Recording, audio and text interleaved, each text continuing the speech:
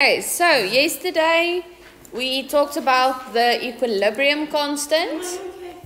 Yeah, I'm fine.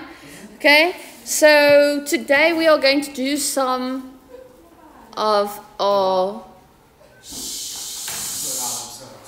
I'm going to do some examples of how to calculate the Phsc value. So they tell us the following reaction takes place in a sealed 2 cubic decimeter container. We see sealed.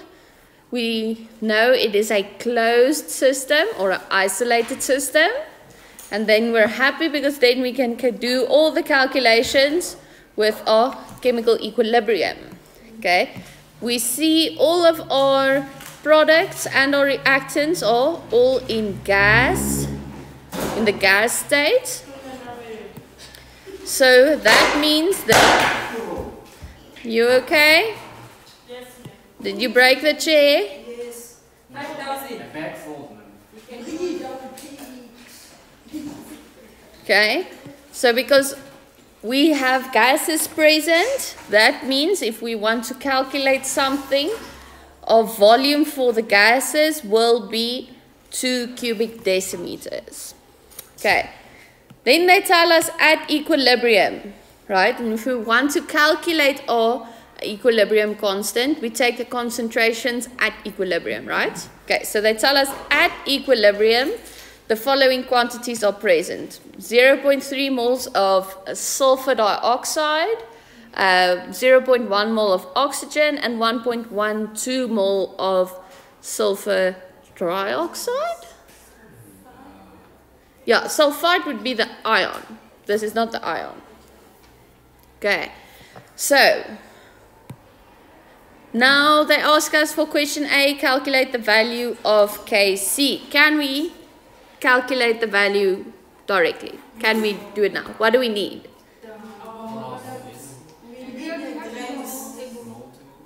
No, we need the concentration. They gave us the mole, right?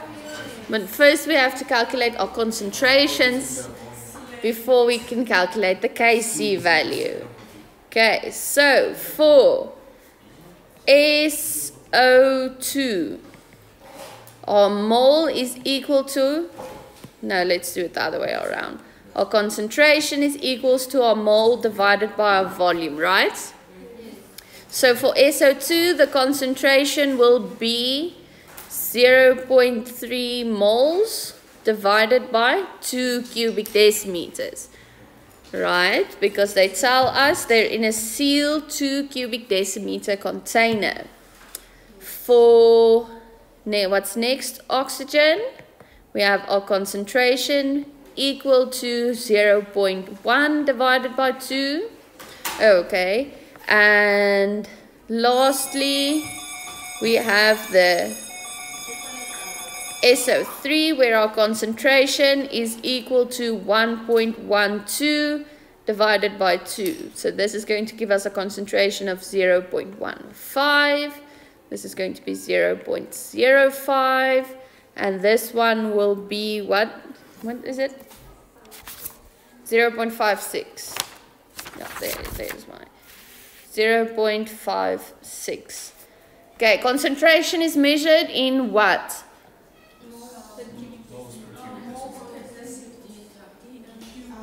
Yeah, moles. I'm not going to write it for everyone, but it's mole per cubic decimeter. Okay, so now we can calculate our Kc value. Our Kc value is the concentration of our products. In this case, it's just SO3. And this is divided by the concentration of our reactants, which is the concentration of our SO2 and our oxygen. You guys happy with this equation? No. What? And SO2 because of the coefficients. If this was a 3, okay, it would be the concentration cubed. Right. Okay. So now we can just fill in our concentrations and work it out. So this is 0.15 cubed divided by... Yeah, 5/6. I have the wrong number in my mind, yeah. Okay, then it is 0.15 cubed and 0.05. Okay, what answer do we get?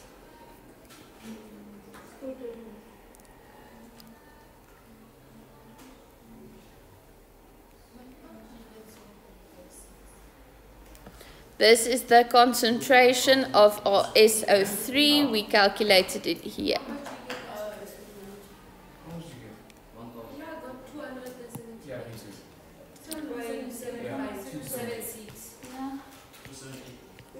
Okay, what's the unit here? We don't have a unit. Thank you. It's a ratio, so no unit. Okay, so is this a high or a low Kc value? Is this a large or a small value for Kc? It's a high value, it's a large value. Okay, so that leads me to question B. What can be concluded from this value? And if you remember, okay, what do we know if we have a high Kc value? The concentration. Okay, so the concentration of our products is bigger than the concentration of our reactants. So if the Kc value is like then the reactants are okay. And what else can we say?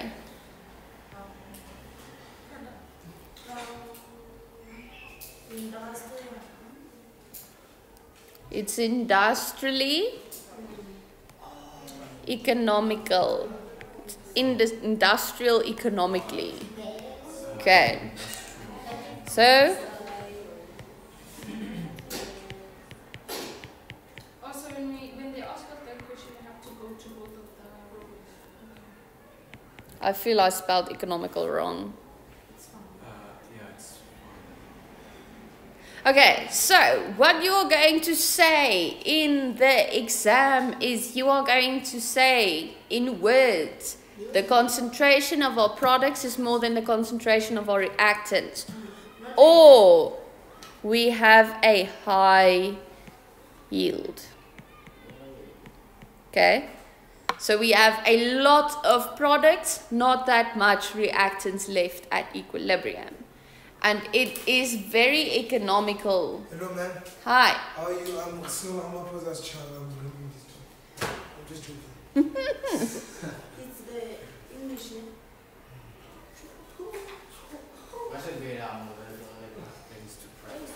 Because I have to take them back. When you, okay. So I interrupted. I know. It's okay.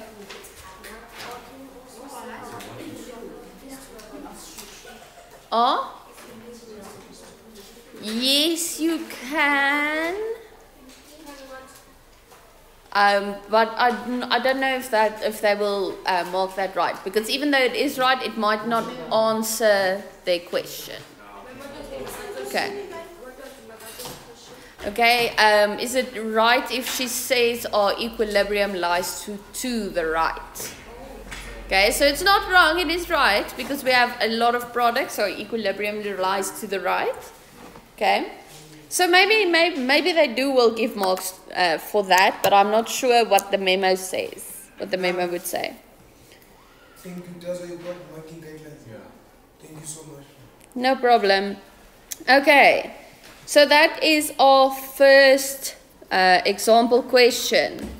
The next one says a mixture of hydrogen and iodine reacts at 700 degrees Celsius. At equilibrium, the concentration of hydrogen is this and iodine is that, 0.4, and we have a Kc value of 50, and they ask us to calculate the concentration of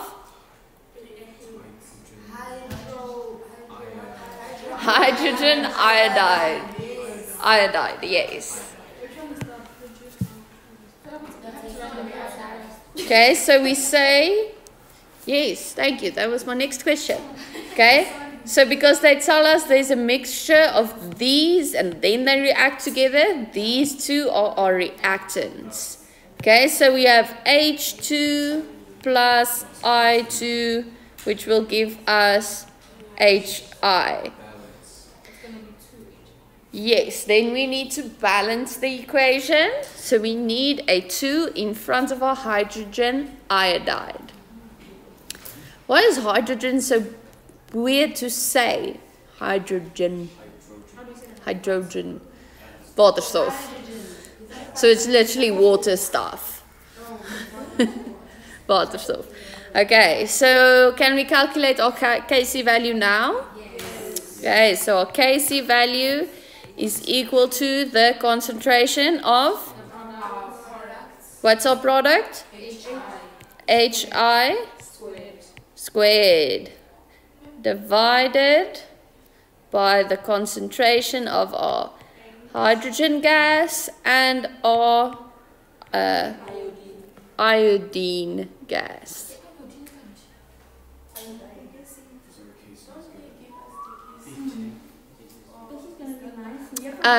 Yes, they do give us the Kc value. We'll get to that now. I spoke wrong. Okay, so they give us the Kc value and they want us to calculate this concentration, right? So now we fill in what we have. Yes, we're going to substitute. So we have a Kc value of 50. We want to calculate this concentration. Then we divide by 0.45 times 0.4, and this will give us a concentration of what?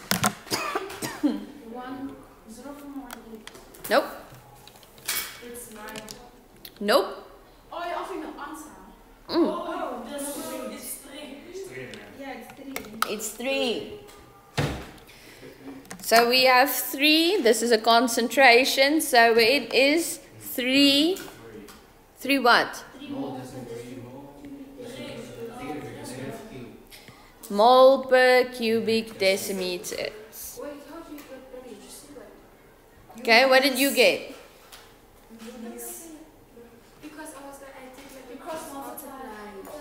Yeah, I square root. Yeah, I did that.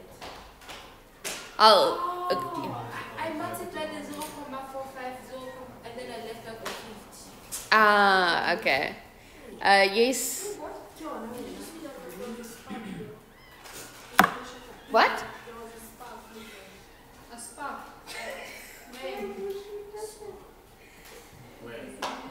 As long as nothing's burning, it's fine. It's refilling.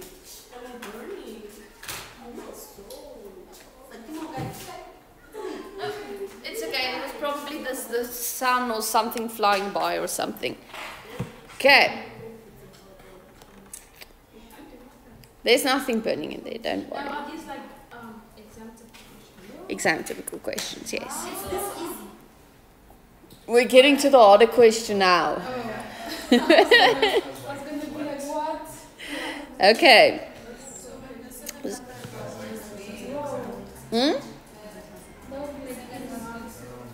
The 7? Over here. Okay. It was just there. Remember, because they tell us when we change our temperature, that counts as something we change and a new equilibrium must be established.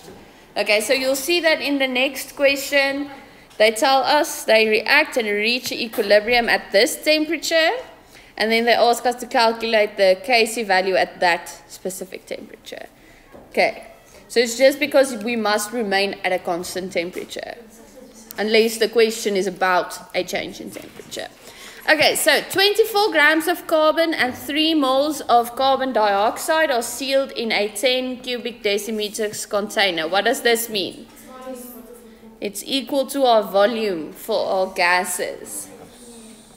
So they react and reach an equilibrium. Then they give us this equation. Is this equation happy? Are you guys happy with that? Why? It's not balanced. Okay, so how are we going to balance it? CO2. We are going to put a 2 in front of our carbon monoxide.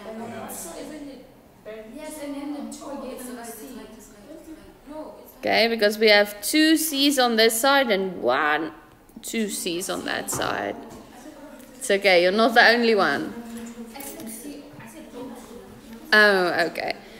So then they tell us the contents of the container are then analyzed after they reach equilibrium, and the container is found to contain 2 moles of carbon monoxide. Then they ask us to calculate the Kc value.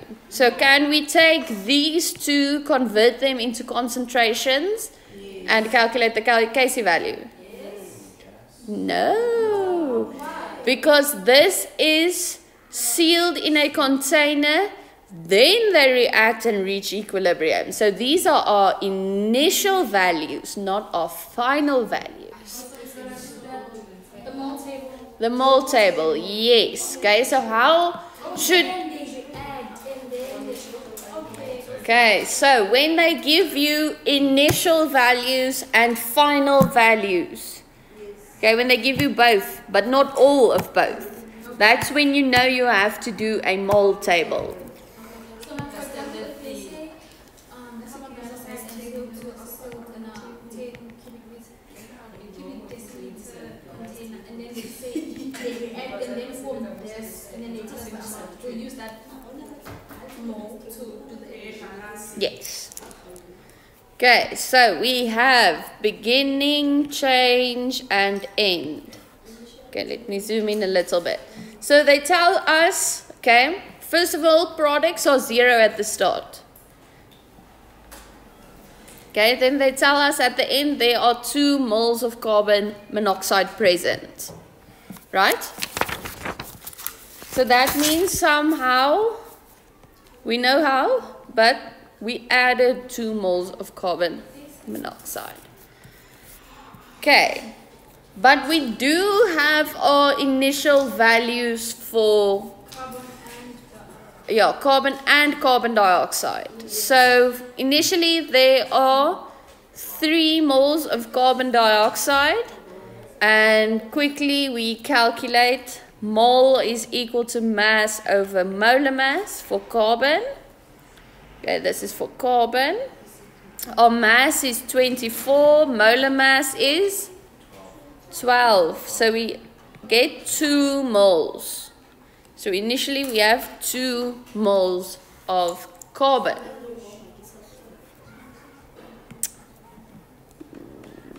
Right, everyone still with me? Okay, so how do we figure out how much moles we used? Okay, so we use this ratio. So we have plus 2 times 1 over 2. So that means we used... Okay, so we have the ratio of 1 to 2. Okay, so it's obviously going to go from 2 to 1, right? Okay, so it's the same as taking 2 and multiplying that with 1 over 2. It's the same as dividing it by 2. Okay, but for example, if this was 3, we would have multiplied it with 3 over 2.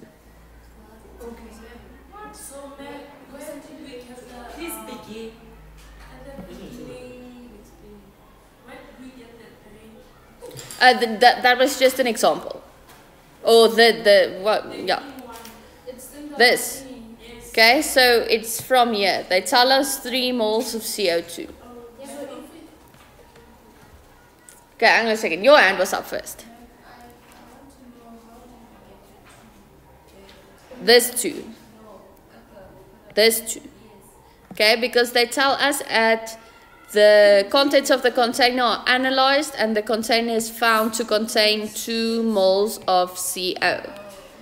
after they reach equilibrium. So, I was gonna ask that. You said you wrote something about 2 times 3 over 2 if we were given 3. yeah. So Okay? 5 to 2, 5 over 2. Yes, that depends. Okay, it could be 2 over 5 as well. It depends which one is 5 over 2. Okay, so there's more moles of CO2 than there is of more moles of carbon monoxide than there is of carbon dioxide. So we know we must multiply with something smaller than 1. So we know it's 1 over 2. If it was 5 and 2? If this was a 5, okay, we know we have to have more CO2, so we have to multiply with a number larger than 1, so we multiply with 5 over 2. Okay, who of you have accounting? Okay, have you ever heard of something that jy mal met wat jy soek oor wat jy het?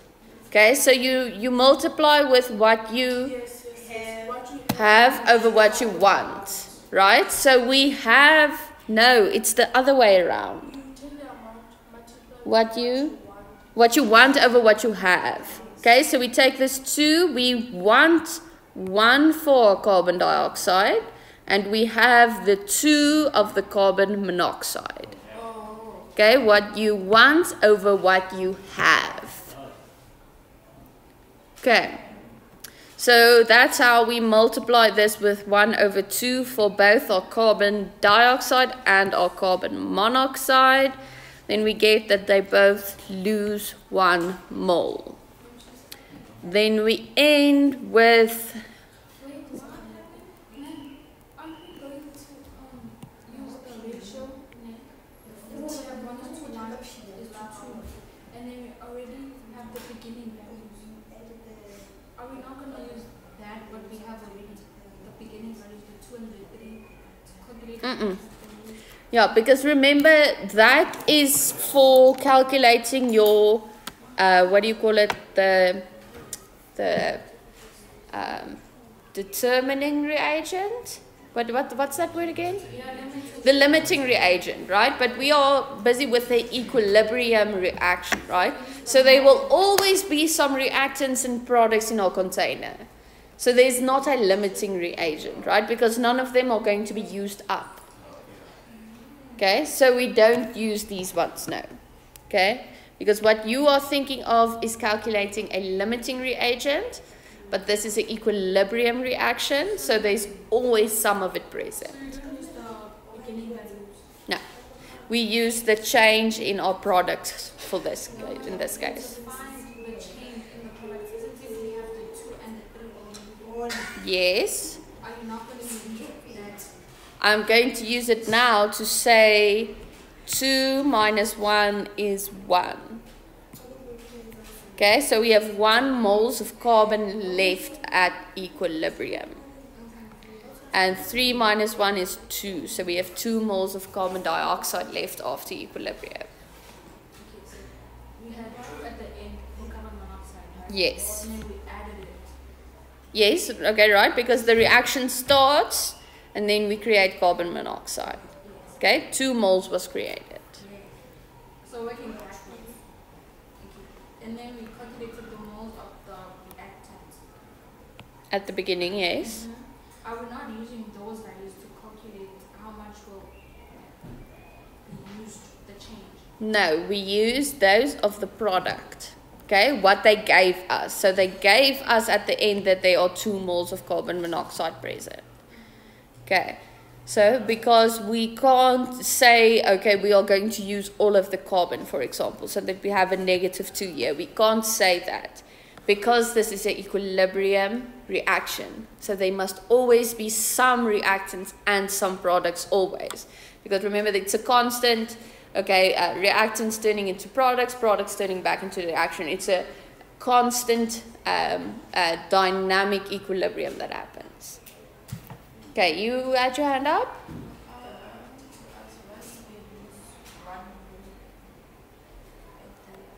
Here. Okay, so that is when we know we've added 2 moles of CO 2 moles of our carbon monoxide. They tell us that in the question. So we use then our ratios here to calculate from that how many moles of carbon dioxide and carbon we use to create these 2 moles of carbon monoxide. Isn't it negative 1.5? What, here? No, at the bottom. At the change. Or change, where was it be 1.5? At CO2, the change. Isn't it negative 1.5? No, why? Why would it be negative 1.5? Okay, because we know we have a 2 here. We use our ratio to calculate how many moles of CO2 we use. We didn't use half of it. We only used 1 mole of it. Okay, because we use our ratios here at the top to calculate this negative 1.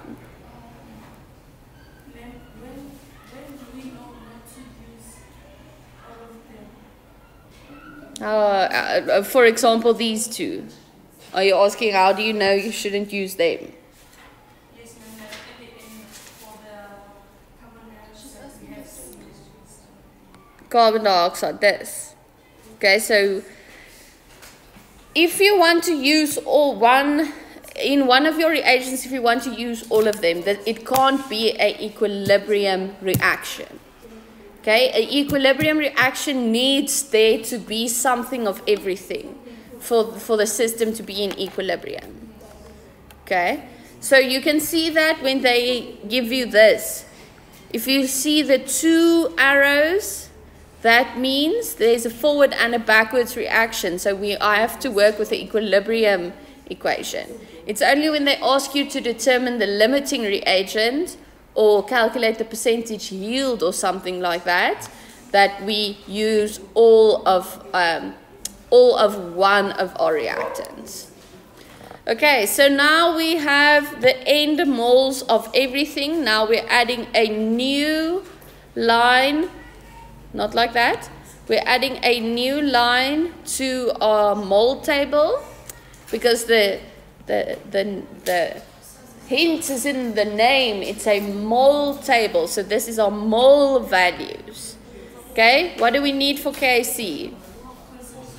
Concentration. So you add another one where our concentration is equal to our mole divided by our volume. Okay.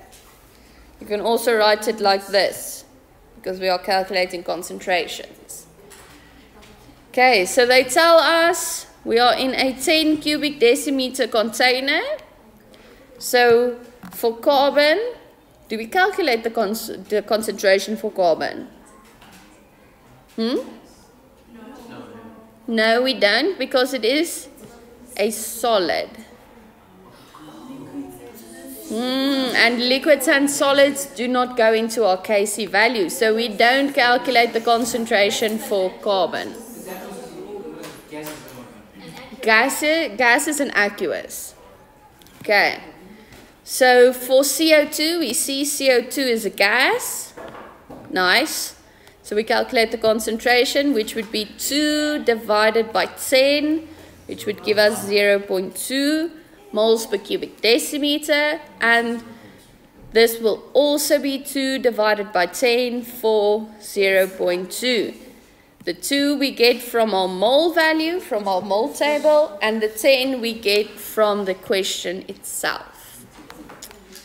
Okay, so now we have our concentrations and we can calculate. Yes, we're getting to the Kc value now. Okay. So then the Kc value is the concentration of our carbon monoxide squared divided by the concentration of our carbon dioxide. Then we can substitute without using your calculator. What is the answer to this? Okay, 0.2. Or it is the same as x squared divided by x. Okay. The carbon is a solid. If you guys stop talking so much to between you two, you'll hear me. I said it earlier. Okay. So yeah, 0.2 squared divided by 0.2 is the same as x squared divided by x, which is b equal to x. Okay. So this is a large or a small Casey value? It's less than 1, so it's a small Casey value. So it's small. What does it mean when our Casey value is small?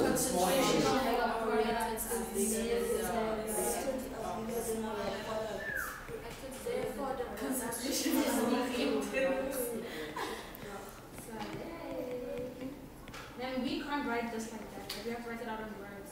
Yes, you have to write it out in words. Okay, so Production must improve.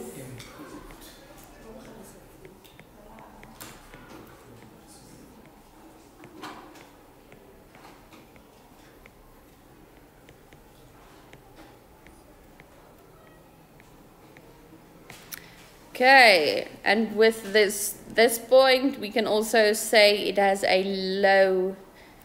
Ooh, that doesn't look like a W. A low yield. Yield. No money. Okay, you need to make a plan to make more money. Okay. So, quickly, this page number 12, I'm going to go through it with you. Because you're not back on the full syllabus yet, you don't have to know everything about this page. Okay, so what you must know for the Haber process, right? That is the process where they make ammonia, NH3. Okay, what you must know is that it is an exothermic reaction. And this is actual applications that are being used today. Okay, so to increase the yield to favor of forward reaction, they cool the mixture down to a temperature somewhere between 350 and 500 degrees Celsius. But just let that sink in for a little. They cool it down to 350 to 500 degrees Celsius. What does this tell us? It's an exothermic reaction. Okay? So if we cool it down, our forward reaction is favored, which means more product forms, which means more ammonia, which means more money. If we're given that in the exam, we will know that the forward reaction is the exothermic. Yes. And then the backward reaction is the endothermic. Yes. The backward reaction will be endothermic. No. Remember, we cool it down, so temperature goes down. So it's favoring the higher. Yeah, so we're favoring the exothermic reaction. And if it was heated up, we would favor the endothermic. Yes. Okay, and they also change the pressure to promote the forward reaction, to favor the forward reaction, to have the equilibrium shift to the right. Okay, and they dissolve the ammonia in a liquid, something like water, to remove it. So we decrease the concentration of ammonia, which means our forward reaction will also be favored. Okay, so more ammonia is being made. So our exothermic reaction is favored. Yes, when we cool it down. For When we increase the temperature, then our backwards reaction will be favored. Okay, so you must just know that this is an exothermic reaction. Okay, and that this is exothermic reaction, and it's called the Haber process, and it's used to make ammonia. So usually you needed to know all these facts, right? Okay, not anymore. It's not in the syllabus anymore. Next we have the contact process, which is to make H2SO4. sulfuric acid. So this is made in steps, right? We start with probably sulfur plus oxygen to give us SO2. Then we use that SO2 in this equation with more oxygen to give us SO3. Then we use that SO3 plus something like water to get us to the H2SO4. So usually you needed to know all these steps and what you do for each of these steps to promote the forward reaction, to favor the forward reaction so you get more products. You should just know that our second step is an exothermic reaction. Okay?